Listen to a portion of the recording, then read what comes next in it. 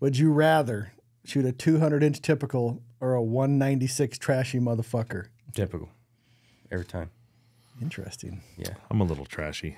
I'd rather shoot a 190 typical than a 200-inch trashy non-typical. fucker every time. Yeah. I don't know. I got enough little trashy cheater bucks. I like clean typicals. I thought you'd go the other way, Joni. No. Really thought you would. Welcome to the Shoot to Hunt podcast with your host, Ryan Avery, a registered Democrat who loves the 6'5" Creedmoor, and the Jacob O'Shaney, his beard is made of the gypsy pubes. But together, they make the number 4 podcast in all of the US and they a great success. It is a nice... Did you meet Luke when you came in last time? The other day? Luke, the marketing guy? No, I didn't. Oh, he wasn't here yesterday. Oh, I love the Borat intro. Yeah. Yeah, that's him. That's special. He is special. He's fucking special. Yeah. Yeah. Luke is very special. He just come up. I said, because I already heard his Borat voice, so I said, Luke, we're going to go sit in the fucking room, dude. We're going to record an intro. So I said, it's going to be on the fly.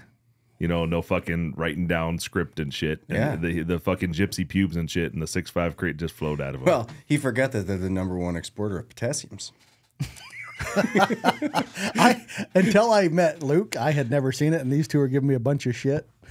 And my son came back, and he was on leave, so we watched it, and my wife's like 10 minutes in, she goes, "This is fucking ridiculous." And she walked out. Me and my son loved it. Yeah. Guy humor. It's a good one. It's a good one. Yeah, you got it. It's a unique. It's like Will Ferrell humor is just a different level of humor. You got to like it. I Like it or hate it. like it. I like fucking kind of morbid, dark humor. Yeah. Idiocracy is probably my favorite movie, so it's haven't right seen in that that same one. cat. You haven't seen that one? Who's in that? Is it Owen Wilson? I've never heard of it. It's one of the best movies ever. Oh, I do like Owen Idiocracy. Wilson. Yeah. For those of you guys that don't know, we have Dioni Amuchastegui in the house. Yep. Dioni, thanks for waiting, last minute, It worked out. 24 hours or less invitation. Have to put the kids down before you come. Yeah. In your whirlwind tour to North Idaho. Yeah, we're up here on vacation with the family, and I was giving Ryan a hard time, and he asked me to do a podcast. And Dude, it's got if I could come after the kids go to bed, we can have some fun. Luke Wilson, Terry Crews, Andrew Wilson, Dak Shepard, Yeah, Terry Crews David is the president, Herman. Okay. and it's hilarious. Dude, we got that right. Terry, the muscly black dude? Yeah. Oh, he's hilarious. Yeah, he's so not to ruin it for you, but he's actually a professional wrestler and porn star, and he becomes the president in year like 3000, and everybody's dumber in society at that point, and yeah, he gets was it Luke Wilson or Owen Wilson? Yeah. Okay, yeah, whichever Wilson. He gets frozen as an experiment in the army and wakes up like 1,000 years later, and everybody's basically dumb, like just retarded. Oh, man. And he's the smartest man on the planet at that point. Sounds like the president of Ukraine. I wrote it down. We're going to watch it. It's pretty good. All right, Dioni.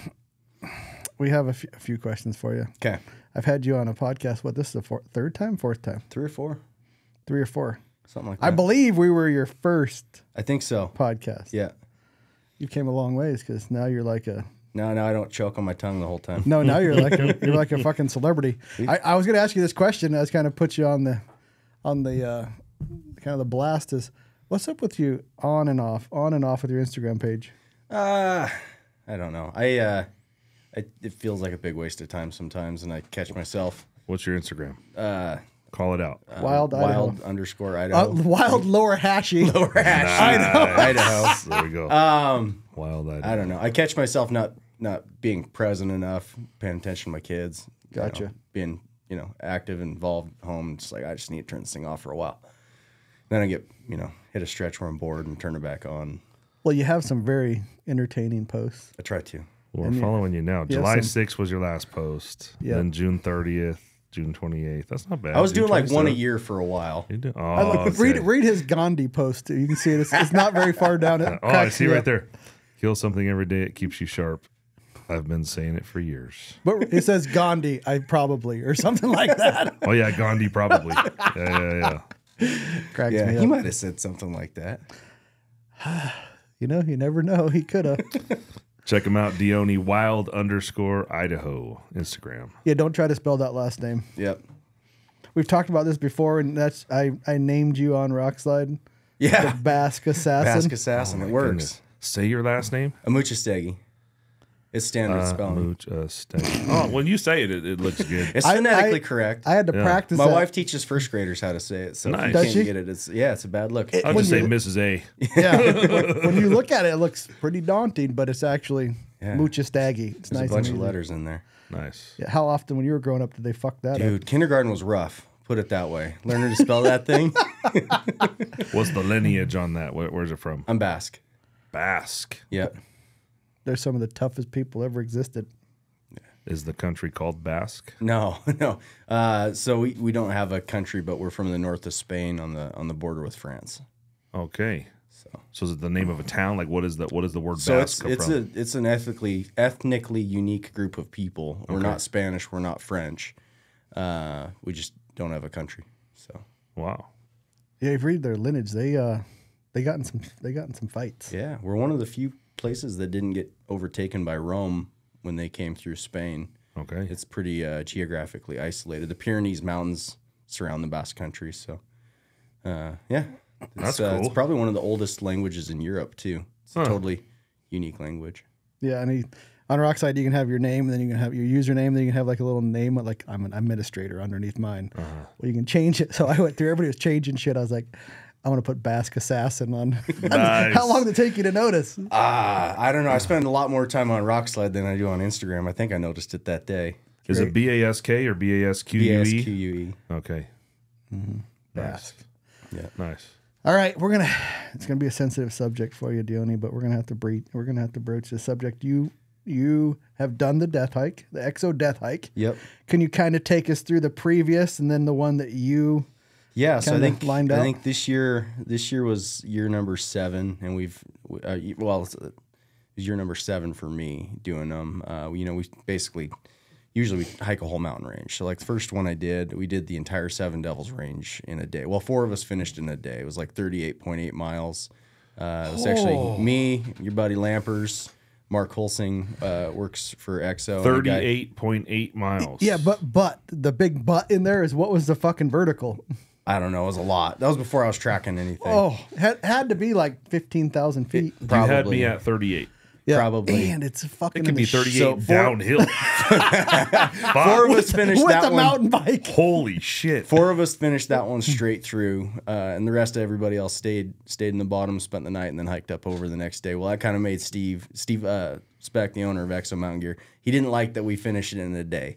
So the next year, he set one up that was 100 miles. And we did it in basically 2.5 days. We did the entire Boulder White Cloud range. We started north of Stanley, and then we hiked the whole range to the south and came out south of Ketchum. Well, this can't be like on trails and shit then if you're just picking a range and going. You're probably off trail. A lot of on trail. That one was mostly on trail. We had a few sections where go a few miles here and there to connect back to other trails, but it's basically just zigzagging through the mountain range. Yeah, and then they've been all over. We got flown into the Frank one year and snowshoed out. Last year we went up to Alaska and we got dropped off we took off from a spot and then we did a big loop trail. And then this year Steve was busy putting out the K4 and he'd asked me and my buddy Dan Solzman if we could plan the route. And Dan and I can't remember which one of us originated with it, but it was something we were both thinking about.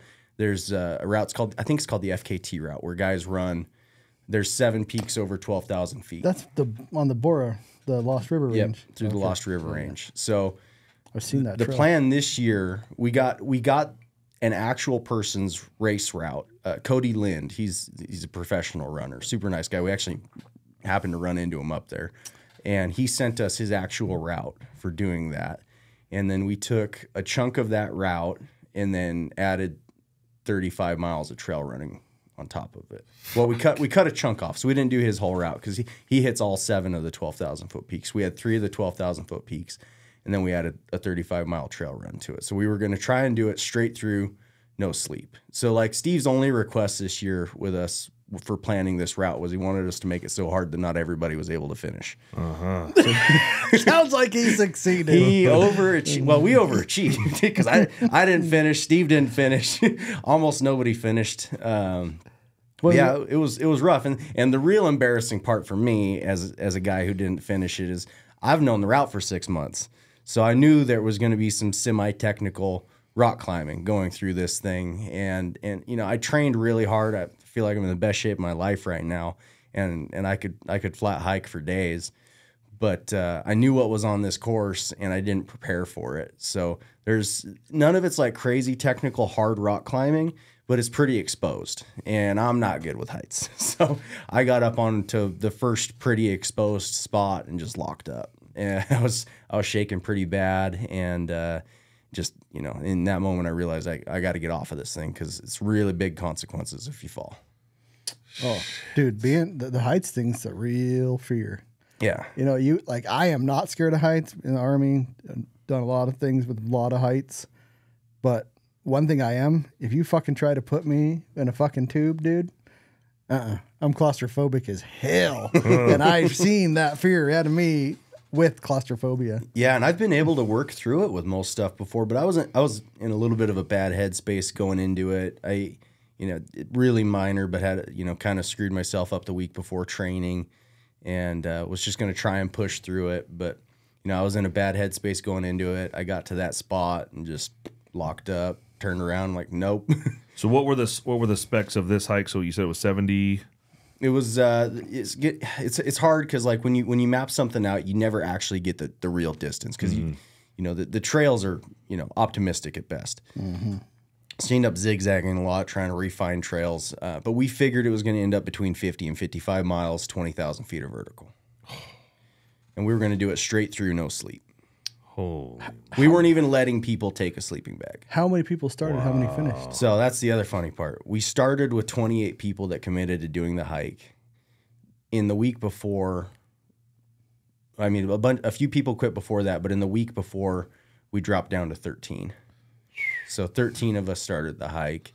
2 guys finished it. You guys had half casualties before you started. Yeah, and I don't, you know, it's hard to read into what everybody's reasoning was, but I have to imagine the route played a part. Well, 55 miles. If you had planned on going straight through, how long do you think that would have taken you if things worked out? So, if best case scenario, we were thinking 24, more reasonable 36. Okay. And Dan, my buddy who helped plan the route, finished in 35 hours. Okay. And he probably would have done it faster, but he was hanging with some other people. So we want to kind of, you know, be a little bit safe. So we try and keep people together. And that dude's an animal. He could have. So how many finished? He could have smoked it out in a few hours less than that, I think. Yeah. 2 guys finished. 2 guys finished. Yep. Him and another guy named Justin Clement. You said you're in the best shape of your life right now, and I imagine you've been in good shape for a while. You're pretty stout, dude, and you've been, you know, training for all the other death hikes that you've done. Like what is a weekly training regiment, you know, leading up to this that you were doing? So I've been working out pretty much 5 to 7 days a week for the last 6 months, and I've been trying to do zone 2 cardio. So oh really? I've never been a good runner, but that's like hard. It's not really, like it's way easier. No, time-wise it's hard. Time-wise it's a big commitment. So, you know, I get up 5:30 to 6 every day, go work 10 hours, come home, spend time with the wife and kids, get the kids down. You know, about 8 o'clock, I got them asleep, and then I take off and go work out for an hour and a half, 2 hours every night. But I've been, you know, the zone 2 is really nice because it gives you, you know, you're not destroying yourself, so you get good recovery. So if you keep in that, when you say zone 2 cardio, you mean like heart rate zone? Heart rate zone. Okay. Yeah. So for me, it's between like 135, 145. And those are like 2 hours of basically you can talk while you're walking, kind of. That's what you're trying to hit. Yep. Yeah. And for me, basically, I'd get there, I'd stretch, kind of loosen up, get on either the treadmill and set it to like 30-degree incline, and then just go at whatever speed I could to maintain that heart rate, just modulating the speed to stay in that heart rate zone, or I get on a stair climber or I'm running laps. And what was that time period? How long was that workout? Hour to hour and a half. You're not lifting heavy weights at all. You're just doing cardio. I've been lifting 1 day a week for the last 6 months. Okay. And when you lift, what's your focus, your area? Just all over? Full I'm body? Jacked up kind of everywhere. I got a bad shoulder, got bad back in a few places. I fucking feel you. Do the stuff that doesn't hurt. It might have something to do with the death hikes for 7 years. No, actually, it's all the stuff. All the stuff that hurts has nothing to do with that. Oh yeah. Well, I got an ankle that's bad from the 100-miler. It clicks every time I spin it around. But I sprained it 3 times on day 2. Oh. Okay, take this year out of it. Yeah. What has been the hardest part mentally in those death hikes? physically I know you're there, but mentally I remember you telling me one time you maybe first or second you were like really sucking, and then something happened. The first ones were hard, but they were hard for more reasons than the physicality of it. So like diet's ridiculous how big of a part it plays. And I was doing everything wrong for the first few years. Like the 100-miler, I ate maybe only 3,000 calories over 3 days. Aww. I was sick. I was sick going through that, puking, diarrhea, not in good shape, but just sheer willpower through it. We've worked a lot with Kyle Camp, who owns Valley to Peak Nutrition, and he's got everybody dialed in. It's so ridiculously easier now that we have like good diet advice. You mean the diet during the exercise or leading up to it? Yeah, I did very little of the stuff he suggested leading up to it, but during, basically, if you're replacing carbohydrates as fast as you're burning them, you're not damaging muscle.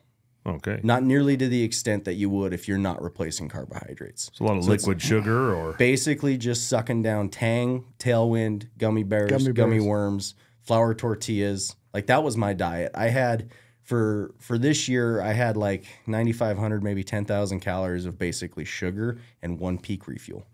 Okay.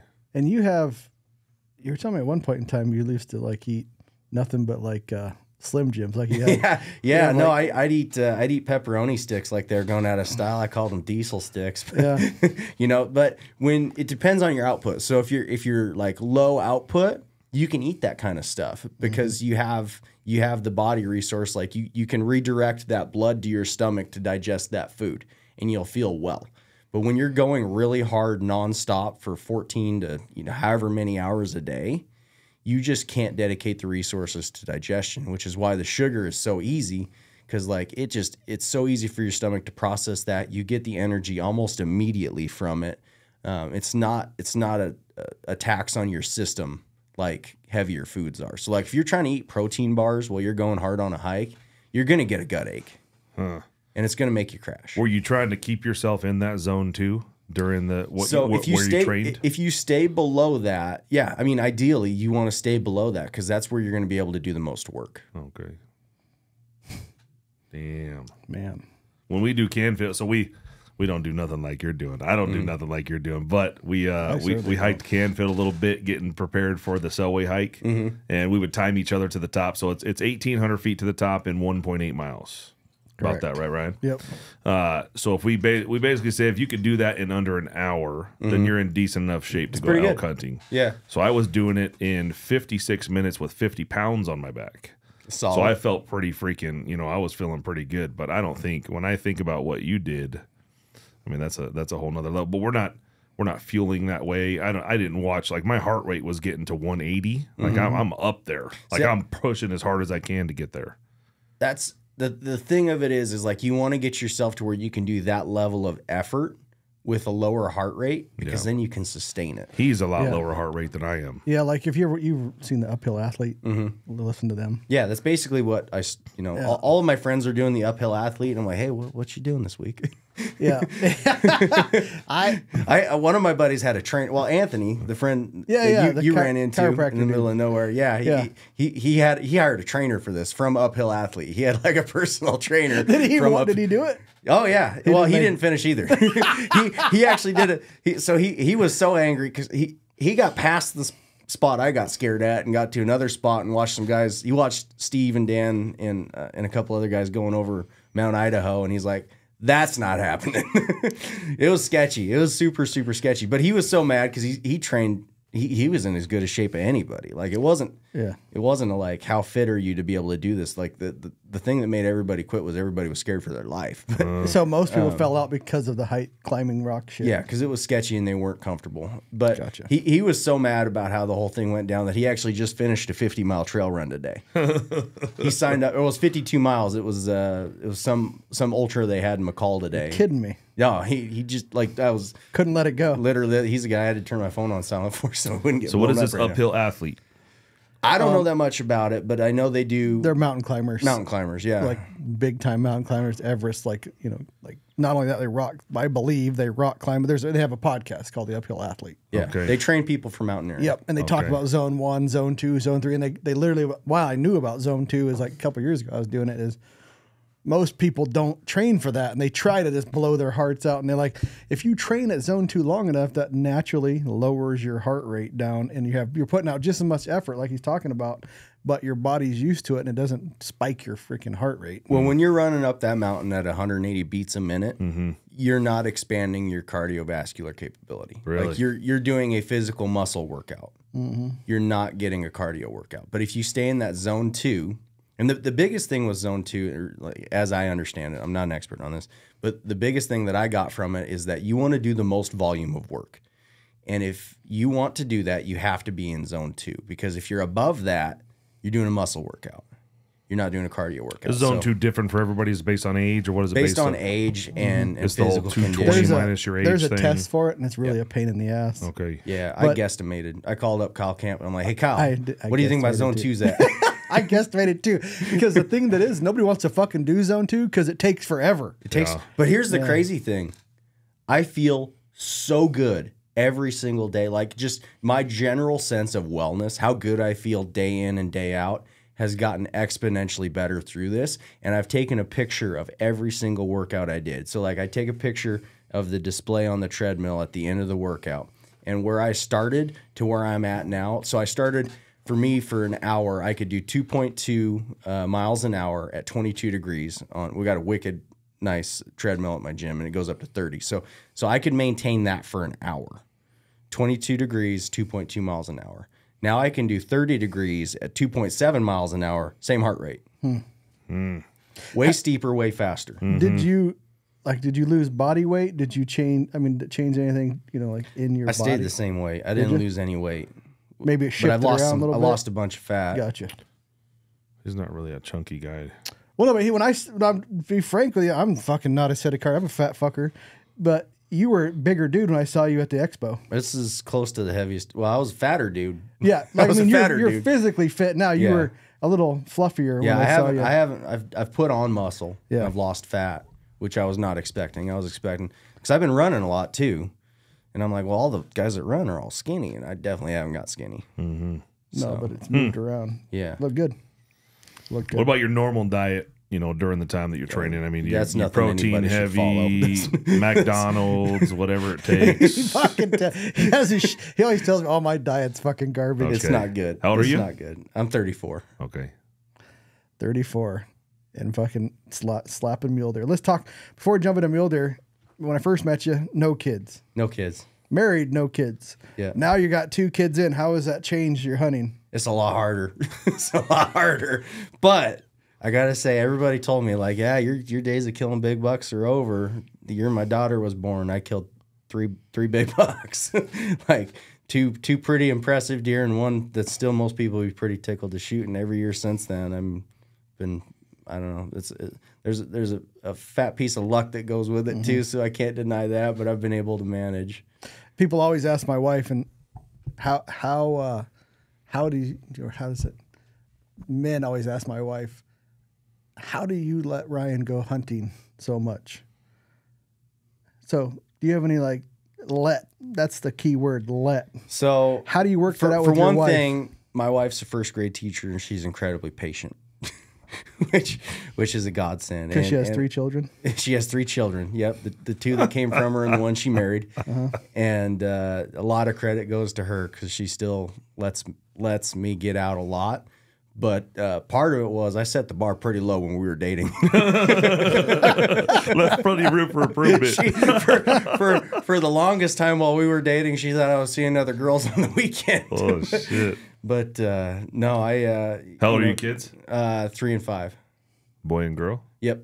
Okay. Yep. So I hunted a lot when we were dating. I hunted a lot before I met her, and that was kind of the expectation. So What's the key, I guess, to keeping her happy? Because you're going to be gone all man, I fall. haven't figured that out yet. I can't say I have either.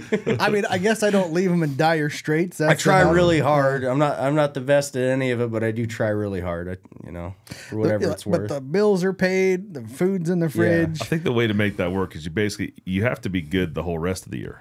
try. You got to do That's why I all only the hunt shit you mule need deer. to do. What is- the trust has to be there. what does Everything's got to good be mean? there, huh? What does good mean? I mean, though? you got to be good. Okay, so you're not, you do the hubby do's when you need to. You put in extra effort. So I do cooking. I go buy the groceries. Obviously it's a lot different from. So my wife works here, right? So we've been doing business now together for 4 years. She's been working here the whole time. So we work together like 24/7. So it's actually, I'll tell her to get the fuck out of the house, like go do something with your girlfriends or something. Like, Yeah. you need to, so it's kind of similar. Maybe she's ready to be. But before that, I had a travel job and me and May. So I started backpacking with my boy when he was 4. So you're pretty close already. Your boy's 3, right? Yep. Yeah. So I started backpacking with him when he was 4, and that kind of led into he's a pretty strong hiker and killer. Well, hell, sounds like he's a well-rounded kid. I came in here was it yesterday? Yeah. You got him working. Yeah. So he's on That's summer awesome, break man. right now, and he wants to work and He's earn money. But negotiating hourly wage too. so I get, He knows what he's worth. He was trying to You taught him negotiate too good. a fucking percentage of the business is what he was doing. He's like, I don't want to get paid. I want a percentage, Dad. I was like, what? What are you talking about? But You get I'm 100% when I die. no shit. 0 till then. Just based. I mean, if you try to do your best in the off season Yeah. to keep the missus happy, it helps when it's time I to do go. try, and like I don't take any money from my paycheck for hunting. So I do side work to fund all that, and it's like I don't take anything from my family for any of my toys. Nice. Always wheeling and dealing. I see you selling shit on Rockside. A little bit of that. So what do you do on the side? Well, I used to do a lot of electrical work. I've done some wheeling and dealing, just whatever I think I can make a buck at. But a lot of it And now. you are is- a rifle guy, right? Not an archery guy. I'm a rifle guy. Okay, Yeah, nice. I hunt a bow. I hunt with a bow when I have to. If I can't get a tag any other way, that's last resort. But don't it's been a blame lot you. of years since I've hunted with a bow. Okay. I don't blame you. And the Yeah. current. I like killing stuff. Yeah. Not scaring them. You don't like bow hiking? I don't like bow hiking. What's your current rifle setup that you're going to hunt with this year? For the last few years, I've hunted with a Altera Arm 6.5 PRC. If I can get it. Why are you laughing, Ryan? Because we have had discussions about, Rockslide has changed his mind. Well, I should say Forum has changed his mind on things. Well, I don't know about that because I've been shooting the PRC for Scope wise. scope wise. Yeah. Yeah. I drank the Kool-Aid.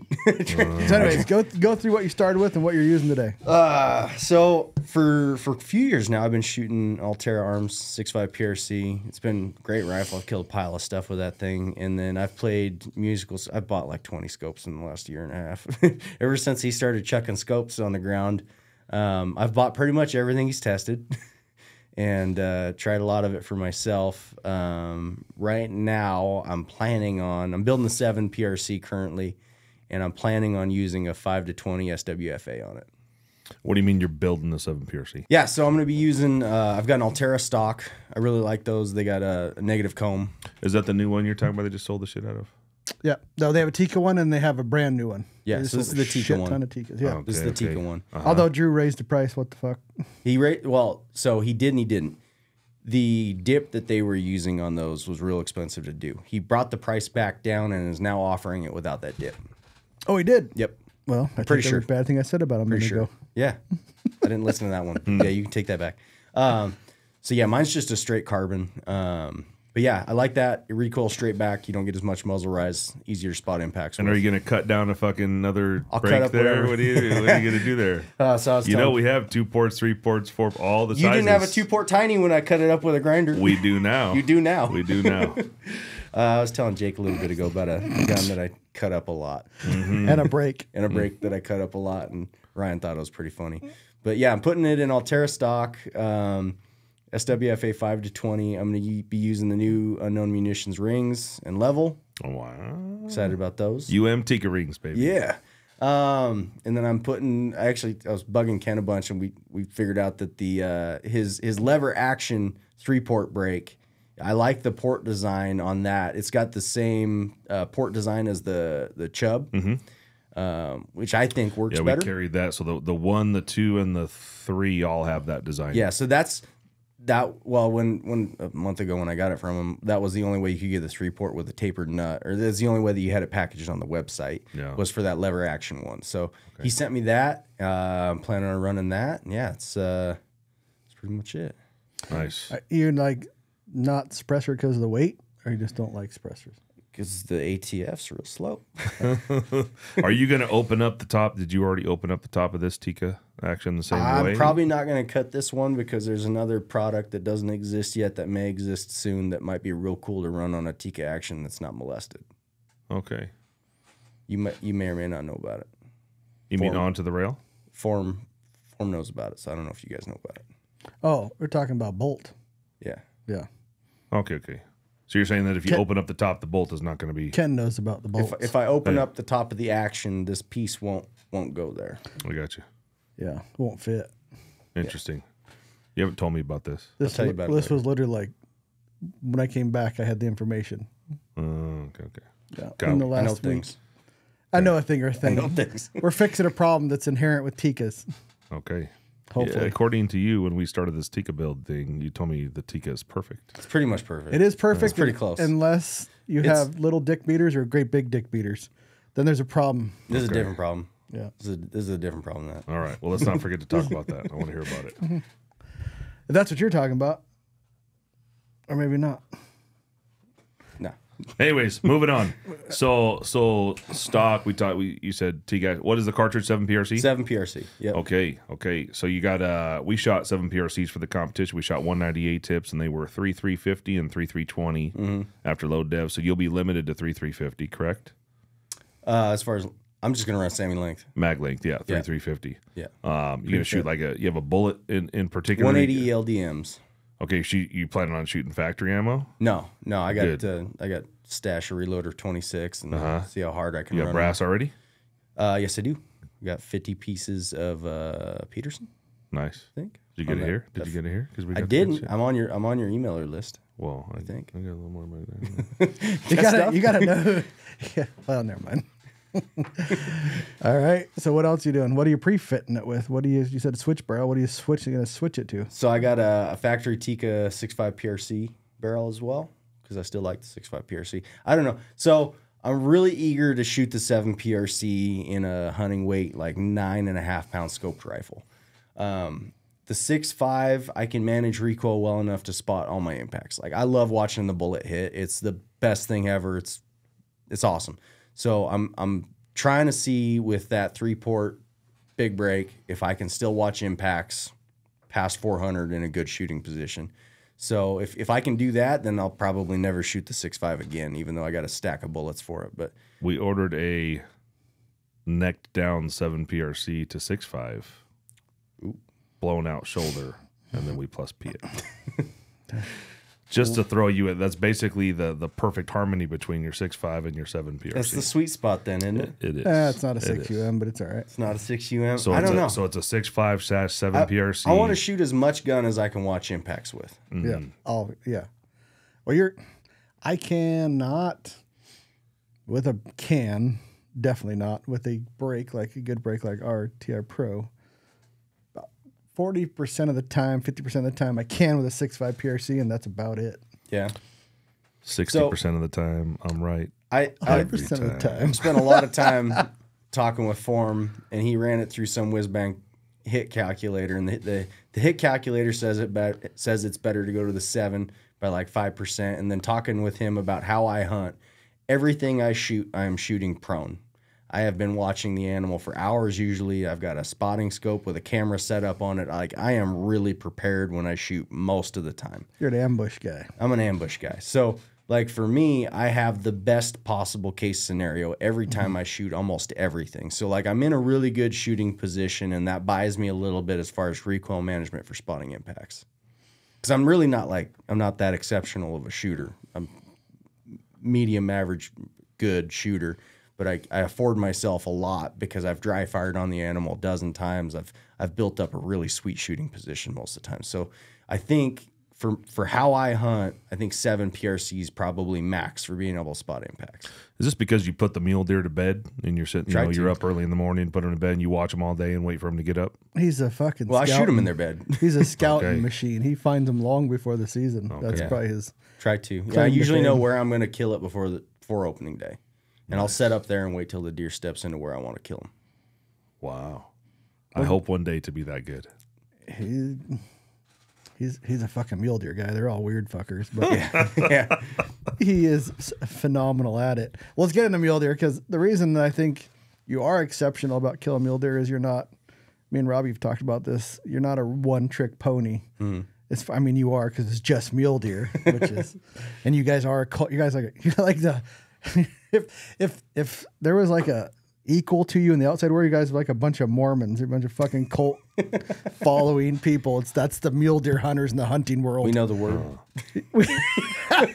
You know the word. You guys are different. Like guys that just hunt mule deer are a different breed, and usually you're pretty successful at killing mule deers, and in most of the things in your life you're successful at. I like to think if I wanted to kill elk, I'd be pretty good at it too. But well, occasionally they send me a picture. He's like, "Look at this big stupid bastard." He's like, "I could have killed him 6 times." yeah. Nice. I found a couple elk guys would be real excited. Next time, send us the coordinates. He's that one. That was like 3 or 4 years ago. He sent me was a monster. Big. I thought about that one. I'm like, that's a pretty good bull.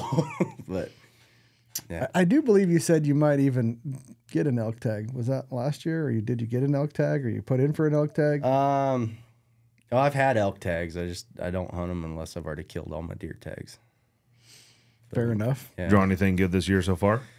I got a Southern Utah deer tag that I'm pretty excited about. It's a general hunt, but I think there's plenty of good deer on general hunts in Southern Utah. Southern right Utah. now. You got to remind me to get off because I have some peeps in Southern Utah. Okay. But you're not a one-trick pony. Like multiple states, you're one of the few people besides Robbie that talk about hunting timbered bucks. Mm-hmm. And you've shot them in the wide open. You've shot them in the desert, high desert. Yeah. And anyways, what's made you good at, I guess, the easy part's the open part. The hard part's, in my opinion, the timber bucks. So I think the thing that matters most, we were joking about ultralight gear before the podcast started. I don't know if you're recording that or not, but We got it all, Dioni. the thing that I'm a big fan of the process. I love watching mule deer. I love scouting mule deer. I love hunting mule deer. And the thing I put all of my effort into early was watching and understanding deer. So I've spent so many days, so many hours watching deer that I feel like I can look at a spot and get a better than average feel for what the deer are going to want to do in that area, whether or not they're going to like it, whether or not they're going to use certain aspects of it. And I can more quickly than the average guy move through country and apply the lens of, okay, how are deer going to look at this? And then, once you do that enough and get a certain level of proficiency at it, you can kind of start to apply it other places. And I think that's been the key to any success I've had. Really? Yeah. Just knowing Covering lots of ground and knowing real quick if there's going to be a deer there. Well, in a phased approach. So I never go into a place and just start looking for deer. I go into a place and I start looking at everything around me, and I'm looking at the country, and then from there I break it into smaller pieces. So like, I feel like a lot of guys get hung up. They look at Google Earth and they find a spot, and then they put all their eggs in that basket and they go look at that spot without the discrimination of like, is this the spot the deer want? They commit to it, and it's like I get there, but instead of looking at that spot, I'm going to look at everything I can see for as far as I can see. And even though I may have spent a lot of time looking at that spot on Google Earth, if it looks wrong and I see something that looks right, I go to that. Well, what the fuck looks right, Dioni? That's an intangible. Like it's really hard to describe. It's a gut feeling, right? The buck I killed last year is like the most perfect example of that. So I hike into this spot. You got a picture of them on your Instagram? I could put one up, or I could show you one. I'll put one up before this thing posts. We'll use that for the picture. Send it to us. Okay. Yeah. So I hike into the spot, and like again, I got kids, I got a wife. I'm really limited on scouting time. I just finished up a hunt in Wyoming, and I had one morning to scout. I literally had one morning. That one. Yep. That little guy. That little guy. That little guy's 9.5 years old. That little dude's a stud. 21-inch G2, kind of crabby forks, but yeah. So I had one morning. I'd let him walk. I had one morning to scout. You would too. We call it the Watcher. I would not let that one walk.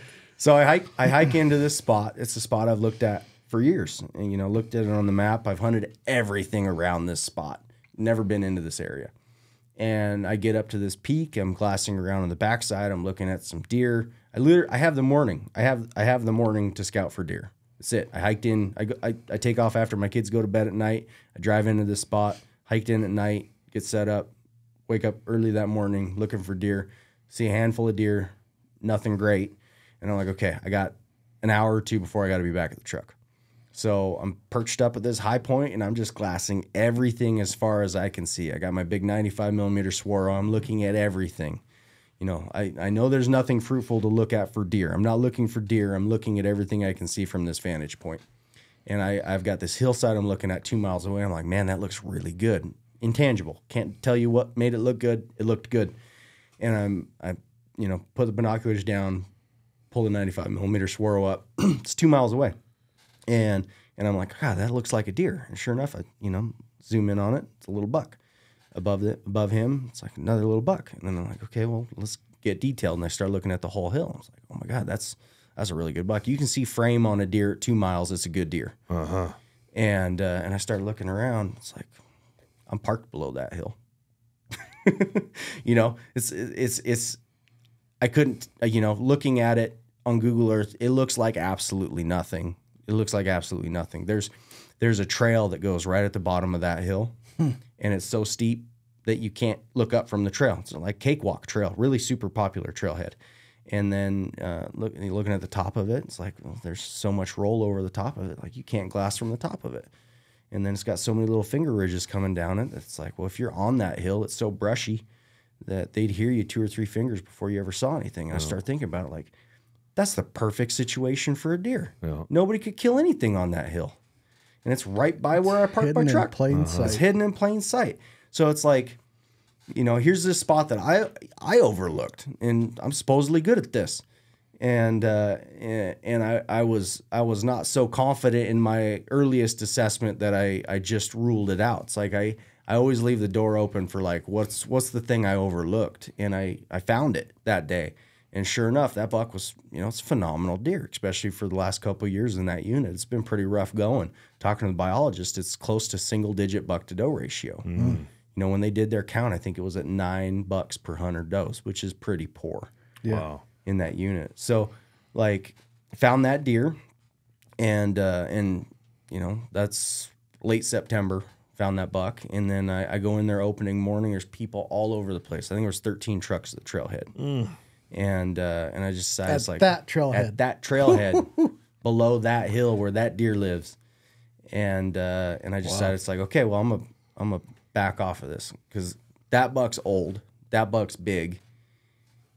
He knows the program. Yeah. I'm gonna let stuff calm down because there's people crawling all over that hill. So multiple hunters on that hill. You didn't hunt it opening day. I was there watching it, but there's people everywhere. So it's like, okay, I'm going to back off. I'm not going to waste any more time here. That's a big old buck. He knows how to get by these guys. They're not going to figure out his program. So tell myself, okay, it's, what did it open? It opened the middle of the week. It opened like a Tuesday. This is last year. Yeah. And then I'm like, okay, well, I'm going to wait for this whole week. Let opening weekend go by. Middle of next week, I'm going to come in here and I'm going to kill that deer.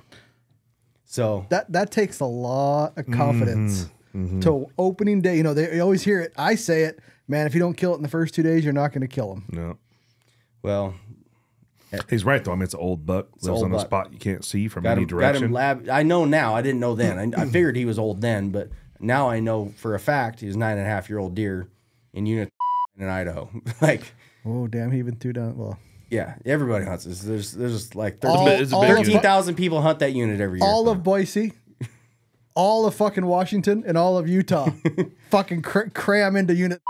Yeah, I'm not busting anybody's secret here. Yeah, there's not a fucking safe fork and horn in that whole fucking unit. So I tell myself, okay, let's pull back, and I waited out that week, waited out that next weekend, go back up middle of the next week, buck's right there, right in the middle of the same exact spot I saw him before. Were you up high again?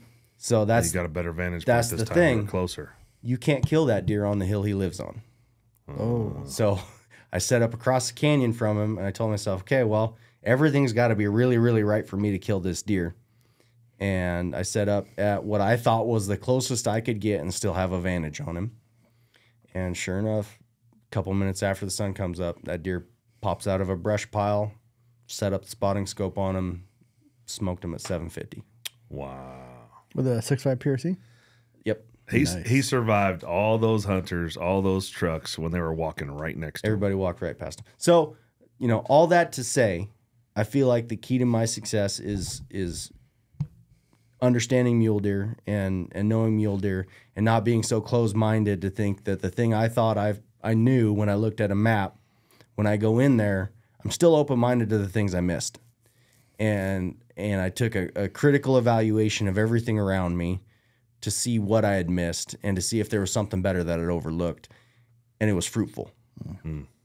Would the 25-year-old Dioni done that? God, no. No? No. I was a try-hard when I was 25. I was a try-hard. I didn't know any better, but I worked at it. And in the early 2010s, you could get away with that. Yeah. There was a lot more deer. That's interesting. So that buck was he in the timber or was he in a wide open? It was Just a wide open, brushy hillside with a handful of trees on it. Interesting. I was looking in the timber. Well, if people, flame if we don't ask you. So what is your setup for like optic-wise, what your mule deer hunting? So I've got a 95 millimeter STX. I've got a 65 objective on it. Then I've got 10 by 42 NL Pures. And then I've also got an STS 65 that I use when I'm wanting to go lighter. Do you ever use it? Yeah. Sometimes. Really? Yeah. Every now and again. Man. The new little guy is pretty badass. The new little guy's pretty badass. I got one on the store over there. Yeah, I like those. Yeah. They're really good for digiscoping. I like that little Kawa 55 too. I might pick up a straight one of those and get rid of the STS. But man, I don't know because I that love fucking Swarovski, cow though. next to the little. I should have known. Oh, it's like looking through a toilet paper tube. The swirl is not the little swirl. The swirl is phenomenal. The cow is like looking through a toilet paper tube. Yeah. But it's still lighter, and if all you need to do is verify something that you're looking at. Like for me, it's like the rifle I was telling you about. Like this is the rifle I pack instead of a pistol. Mm-hmm. The cow is the spotting scope I pack instead of nothing. This is the new and improved Dioni. The other one would just be packing around a BTX all season. Yeah, I've done that a lot too. That 95 special though. Yeah. That 95 special, like you can see stuff that just there's nothing else that like 115. But and I picked up the Kawa 88 from S&S Archery. And friends with those guys. They let me take one home and play with it for the weekend. And the field of view is better, no question. The field of view is better. But for absolute resolution, I don't think anything's better than a 95. I would agree. And Koa makes a great product. Yeah. It's just my eye loves Swarovski. And I love their fine focus on the Kawa, but it just feels fragile compared to the Swarovski. And I am not nice to my stuff. Is it Kawa or Koa? I don't know. Kawa? Kawa? I don't know. I say it both ways. Kua. Kua. This is a guy that says fucking Beano Highness. Beano Highness. Beano Harness.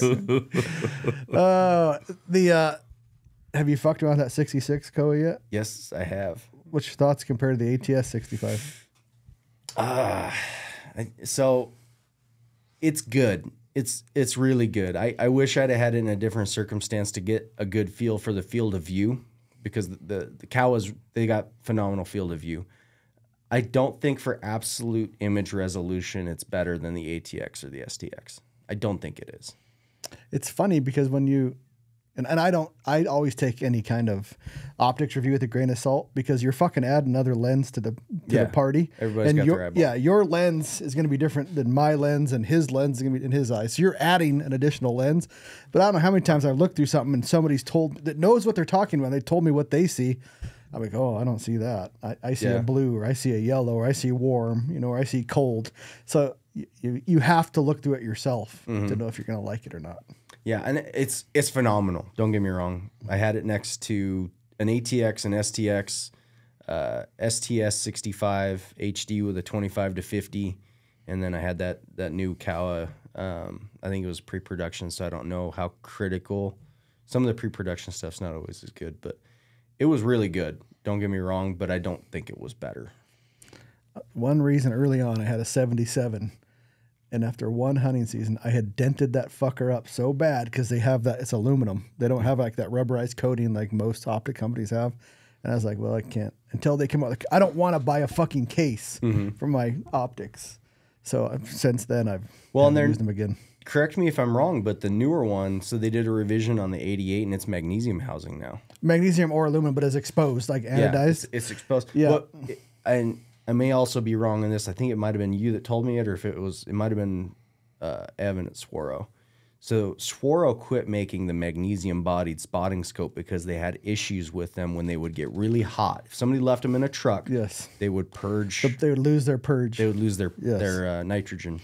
I don't know if he told that. That's what I've heard from them. So we may just be spreading rumors. Doesn't matter. I like that too. I've heard the same. We don't need the facts here. We have our own. Yeah, if we're lying, just fucking let us know. You always do. But I've heard that from multiple people, so I think that is true. That was kind of because I was ready to buy that 88 too. Like I'm addicted to optics, but that was concerning when I found out that was magnesium. If Swaro decided it was worthwhile to cut the magnesium stuff because it had durability issues, it's like probably avoid that. I would agree. Like I said, you can fact check us, but that's what I've heard too. Yeah. So obviously you're carrying on the gear side an EXO backpack. I'm assuming. Anything weird? Is there something weird that Dioni carries that nobody else carries? Nothing probably too weird. Carry a rear bag anytime I'm hunting, just because I'd rather shoot good than have a light backpack. And you're 100% in the prone, you said, in your last... I can't remember the last thing I shot that wasn't in the prone. Man, I respect that. Sometimes it takes work. I think it's harder the other way. I hate being surprised when I'm about to shoot something. So, a lot of coffee. A lot of coffee? A lot of coffee. Oh, I was just seeing, what's the stuck in the road? Adam Grenda. He just posted this thing where you know how they have so you know they put the nicotine pouches or whatever kind of pouches you put in your lip. Well, now there's a 200 milligram caffeine pouch. That's all it is caffeine. I could sign up for something. And it's like wintergreen or something. You put it right in your lip and fucking hit the trail. You ever snorted coke? It's just as fast. I'm kidding. I'm fucking kidding. I almost answered. A Quaalude. There was a I think that goes the other way. Oh, you ever seen The Wolf of Wall Street? Dude, it's ridiculous. It's ridiculous. Oh yeah. It had a delay. It kicked in. It was a delay. It's a delay. You remember he's trying to get out of his car. You ever seen that show? No. You got to watch. So we're gonna watch. That's Idiocracy. on my movie list. You got to watch Wolf of Wall Street. Okay. This is with Leonardo DiCaprio. Yep. Quaaludes. And the Barbie, the new Barbie. Yeah. What's her name? I may have slept. I don't know. I've slept since then. You have? Yeah. Got a horrible memory. Yeah, but I'm a coffee guy too. So I drink a Starbucks. But now they call it shaken espresso. It used to be called a double shot, but basically a venti Starbucks shaken espresso, and we add a shot, so it's 5 shots total. And then I drink that every morning. So when we're up in the mountains, there ain't nothing that touches that. Oh man, I got a good recipe. Do you? I do the Folgers packets, which a lot of people give me a hard time over. Okay. But I also take, I think it's a Cliff Energy, like a gel. They have a mocha flavored gel with 50 milligrams extra caffeine. Okay. And if you mix that in, stir it up, it's like a creamer. It's amazing. Okay. It's amazing. Nice. I love coffee so much. I can distinctly remember the first time I had coffee in the backcountry, and I'm sitting there just jackhammering freezing. This is early 2010s, before like cool backpacking hunting gear existed, and I'm just freezing. And I'm sitting on the side of the mountain glassing for mule deer, and I just bought a jet boil, and I just found those Folgers packets. First time I've ever used it. And I'm sitting there and make a cup of coffee, and I take a sip of that coffee, and it just feels like a warm hug from my mom. Nice. It's like, everything's good now. Everything's good now. Hell yeah. Dude, nothing warms you up like from the inside. Yeah. Yeah. Isn't that the song? What? What's the Folgers? Isn't there like this Best part Folgers of jingle? waking up, No, it's Folgers like, in your the cup. best part of waking up. I had the crappiest gear. I had like a 40-degree sleeping bag, and it was like 20 degrees that night. I'm wearing everything I got. Just, man, I'm grateful for it though, because like I look at guys now, and they're so spoiled. We got such nice gear now. It's so easy to be comfortable. I was broke too. College kid, bought everything used off Craigslist. Yeah, and there's even good cheap gear. Yeah. You know? We're lucky. We live in the golden age of backcountry gear. Yes. It's only getting better too. It's getting so too much good. competition. Too fucking easy. It's getting too good. Yeah. So would you rather have more days scouting or more days in the field hunting? You don't need a whole lot of days in the field hunting if you scout right. So most of my hunts, I'll even go before the hunt starts. If it's an out-of-state hunt, I try and plan most of my out-of-state hunts somewhere where I can scout too. So there's probably better hunts in most of the states I'm hunting that I could get with my points. But a lot of the places I apply because they're close enough for me to drive to. And then on top of that, when I get ready to go hunt, I'll plan some of my vacation time before the hunt starts. Because if I got a deer found before anybody else shows up and I can get him killed opening morning, I don't need as many days on the back end. Nice. Last question for me. I don't know if Jake has any. Would you rather shoot a 200-inch typical or a 196 trashy motherfucker? Typical. Every time. Interesting. Yeah. I'm a little trashy. I'd rather shoot a 190 typical than a I'd take 200 that inch trashy non-typical. fucker every time. Yeah. I don't know. I got enough little trashy cheater bucks. I like clean typicals. I thought you'd go the other way, Dioni. No. Really thought you would. No, I don't swing Would you? that way. Let me ask you this: would you take a 183 point or a 190 typical? Oh, 190 typical. Buck I killed a couple years ago was 179 as a 3-point. At least 3x4. Would you take a 400-inch bull or a 180-inch buck? I got a lot of 180s. I'd probably shoot that bull. So for years, I've threatened my buddies. Like anytime I find a really big bull, I'll send a bunch of my buddies that are elk hunters. I'll send them a picture of it and be like, "It's almost big enough. If I killed this one, I could talk shit to you for the rest of my life and never have to hunt elk again." It's almost big enough. I could see you doing that. You just post it. I'm fucking done with elk hunting with this big freaking bull. That's what I'm waiting for. That's what I found. Some pretty special bulls. I may or may not have been able to actually kill any of them, but that doesn't matter when I'm talking shit to my buddies. But if I find a really, really, really special bull, I may dedicate some time to trying to kill him, just so I can never have to do that again. I lied. I got one more question. Why are you going? I understand your process. You kind of explained it. Why are you going to a 7 PRC from a 6.5 PRC? Is it solely ballistics? Just cheat the wind. Like I said, I'm not that good at shooting. I want to afford myself as much margin of error as I possibly can for not calling the wind right. Have you ever seen the specs on a 6 They're pretty good. 7 still beats it in the wind though. You were like a gotta run used the car ballistics. salesman. I did.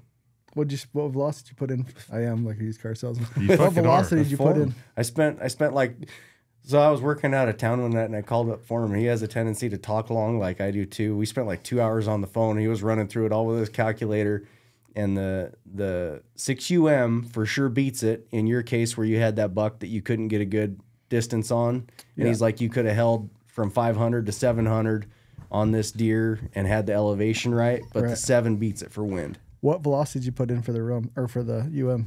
I can't remember. He did it. Oh, for him. You probably fucking lied to him. I had him put 3,000 for the 7 What barrel length? on the 7. Yeah. I'm going 24. What barrel length on the UM? I don't remember. 20? Slept since then. Well, I'm gonna be running that shit tonight. I'll be sending you shit. What bullet? 180 ELDM. Oh, that's a hard bullet. They to beat. misnamed them too, man. Hornady's really missing the ball with marketing that bullet. They should call it the ELD murder. Yes. They are the most wicked bullet I've ever seen. Yeah. They're That- just so violent. That bullet is a bullet I argue about the most. I don't know how many calls. Like that bullet is the bullet that gets brought up that won't kill. That I've actually seen outside of a 215 burger. I've seen more death with an ELDM than any other bullet. Man, Especially like the 147. Like there are specific Yeah. ELDMs that we hear, like Well, 147, 147, 108, 180, 225. 225s. They're just fucking murdering machines. It's so violent, man. I've never seen animals react as dramatically as shooting with that bullet. Well, and it's like, well, you can't shoot them. We back to back. Me and Tanya shot fucking bulls under 80 yards through the shoulder with a 147. What more do you want, people? Yeah, they work. It's like 565 and H1000 may be a bit better than your 26. You think so? If you were going to use your 26, I would do I would take when you get your load somewhat figured out before you go too crazy with it. Just take a few rounds, put it in a koozie bag with some 18-hour hot hands, 100 degrees Fahrenheit, and then put a few rounds in a cooler and check your temp range. I busted some Your primers velocity because of spread. I 26. did it on my 6.5 PRC, and it wasn't that bad, but I didn't, I was like 85 on the high end. Okay. And then on the 85 low end, EF? 85 degrees. Oh, Do you know what your feet per second per degree Fahrenheit was? Your variance? Per degree, no. Per degree, no. Well, when you work it out, basically, like if you get somewhere around anything down by a 0.1 or a 0.2 or a 0.3, that's phenomenal. Yeah, If the you get Hoshin up- Extreme is for sure better. Yes. And the 565 is really temp stable, but it's pretty hard on a barrel, isn't it? It's more so than the 26. Actually, 565 is less caustic than 570 is. very Applied much. Ballistics, Brown Lids, I guess, did some tests where they shot 2,000, 3,000 rounds through comparing 565 to 570. Yeah. He was actually using 565 in his Norma when he won that Night Force ELR challenge Okay. with the 245s. So I was planning on trying Reloader 26. I've got 4831 shortcut and H1000. Yeah. I'll go H1000 first. Yeah, you think so? They can correct You're me if shooting a I'm 30-inch wrong. barrel on your comp guns, though, aren't you? We Yeah, they did. We were did. long. How is it out of a 24? Well, we haven't shot done a super 24. short yet, but it was interesting because out of the two rifles were identical. I mean, the two barrels were cut from the same rod of steel, one after another. Everything was literally identical. Headspace was perfect to the 1,000th. And one liked 565, one hated H1000, one liked H1000 and hated 565. But they were super similar on their actual load, the charge. Yeah, so right around 68 grains, there were nearly identical velocities, which was pretty cool. Yeah, so the two rifles shot, we were what was it, like 1,100 yards? They had a shot marker at the Night Force ELR Challenge, and we shot, so both rifles, 5 shots each. We were like 1 MOA of each other, at a target that far. So it's pretty cool. But so I got a couple questions. So first question will be, what is your absolute favorite thing to eat in the backcountry? Slim Jims. We just did. when I'm hiking or when No I'm matter. hunting? It doesn't matter what it could be. A fucking gummy bear if that was your favorite. What is your gummy fucking gummy go bears are pretty to? Your good. favorite, your absolute favorite thing. Your favorite lickies and chewies. Favorite licorice and chewies.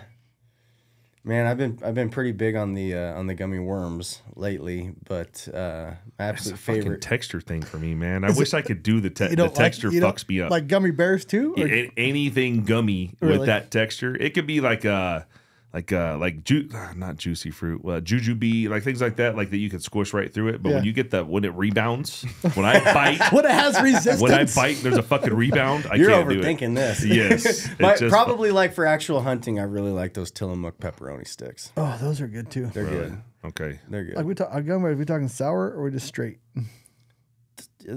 I don't know, whichever ones they sell at Winco. Like the in a 5-pound bag. Hasbros Yeah. gummy bears, Or the the- most standard gummy bears. Yeah. Haribo, I think it's not Hasbro. I don't give a fuck. That's a toy company. you're chewing on Here we Legos. go. Fuck. Hasbro or what did you say? It was? I think it's Haribo. Haribo or Hasbro? Dude, there was an H and a fucking O, and I just kind of Under dashy line thing. Yes, Under yes. lower squishy, lower hashy. Oh shit! We just did a backcountry food and water thing. That's why I brought that up. And then Yeah. the next question would be, what is your single favorite piece of gear in the backcountry? Could be anything. That's gotta be my big spot and scope. Yeah, Yeah. that's it's a BTX. So I run the STX most. Of the time. Okay, that's just such a big. How much does it weigh? I don't even know. It doesn't I matter. don't weigh it. I Doesn't think matter. Come- coming no pounds matter or what. matter. something pounds. It's man, there's so many things that you can pack that'll make you more comfortable, but so few things that you can pack that'll make you more successful. Yeah. What I think is funny about mule deer hunters, and I don't mean to harp on you fucking weirdos, but a sheep hunter will fucking go to the nth degree, and they got to count rings, right? Oh yeah. And they'll take 65s. I'm sure some do take. It's very not a lot. I know quite a few sheep hunters. You do too. Not a lot are packing 190 or 95s around. No. Sheep hunting, mule deer hunters. You can get in some very sheep country hunting mule deers, and they'll fucking pack around a 115 or a 95, and they don't give a fuck. I think a lot of it, to give sheep hunters a little bit of credit, I think a lot of it's weight limitations on an airplane. That could be. But But I mean, of the guys I know that like do it. It's a weight limitation on an airplane. The guys I know that hunt sheep in Idaho, they pack a big scope. like what did Steve packed a few years ago, last year with his big that one. guy's obsessed with lightweight stuff. Yeah, so he doesn't count. No, he doesn't count. He doesn't count. He gets a pass. I don't make fun of him for being lightweight because he kills stuff. But Oh, I mean, it's a personal thing. I just find it funny that mule deer hunters will pack some fucking optics. You, Brady Miller, pack some optics to kill shit. Fuck, Brady's packing around a 15-pound freaking rifle. yeah. Well, and you need a serious tripod to run that too. Like you got to think everything's got to go, accordingly. Like you can't pack an ultralight tripod and make good with a 95. So you got to pack some serious stability. That new Tricer tripod is the same weight as like a Slick 634. Yeah. And it it had a pretty holds- nice little head. I think they ripped off that head though. What was the? Yeah, well, they kind of ripped off Wiser. Wiser, Wiser in my Precision. opinion, Wiser's a better head. Yeah. And I do like the fact it's made in America. That's my opinion. But the Tricer's fine. I just don't. When I lock it up when we were at the shoot, when I locked it up, and it would move and the Wiser I was wouldn't. talking about the tripod though. So without the, not talking about the head, Just the the new tripod. tripod they come out with says it'll hold, I think, 26 pounds There's for almost the same weight as what the Slick is. there's a wild discrepancy in different companies' weight ratings. Yeah. So like if you look at Suray and their weight rating, and you look at Slick and their weight rating, the actual stability on the Slick. You talking about Sarui? Sarui, yeah, Cyru. So if you look at the actual, so I have Suray, I have a Slick. I've had 20 different tripods probably, but the actual stability for a Slick that's rated way lighter than the Suray, whatever you want to call Bino, Hasbro, Hagerman. the stability on the Slick's better with a lighter weight rating. So it's made up numbers on a piece of paper I to got sell this more one next door. I'll tripods. show you. But fucking with that Tricer is interesting because it reminds me of like if you take a Leo photo against the same diameter tubes of a RSS or Really Right Stuff, whatever that is. RRS.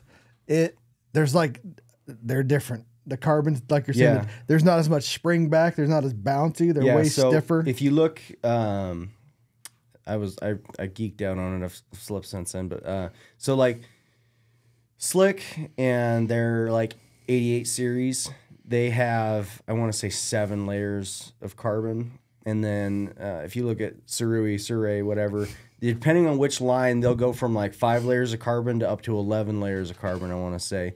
So, you can't just go off of leg diameter. Like leg diameter doesn't mean rigidity. No. And there's some argument for some of the aluminums because like you can get an aluminum tripod and they're more rigid, and in some cases they may seem more stable.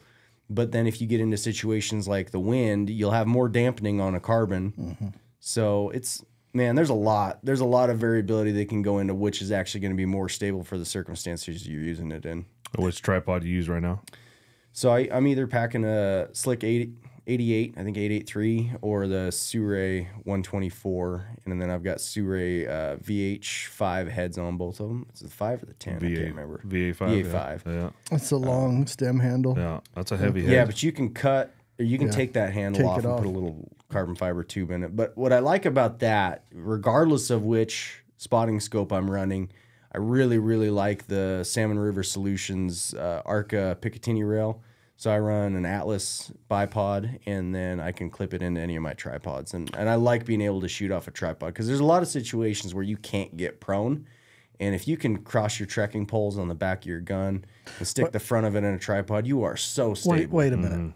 You just said that 99% of your fucking shots were He just wants to be prepared. I want to be ready for the one I can't get prone on. There when you we're go. back to a 6UM. There you go. Oh, See how I did that? I will shoot just as far off of my tripod with trekking poles crossed up under the back of it as I will off a prone.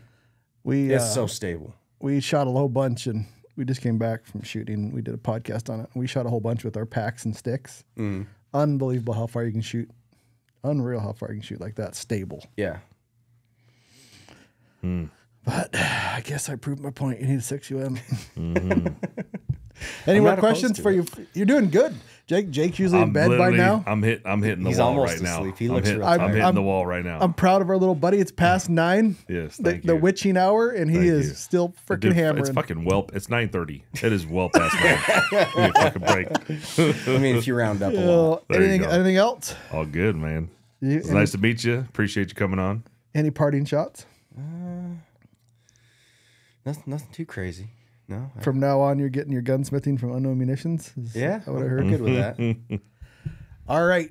Get a hold of us at podcasts@shoottohunt.com. Remember, it's shoot2, hunt.com. And you can find us on Instagram @shoottohunt. Thanks for listening.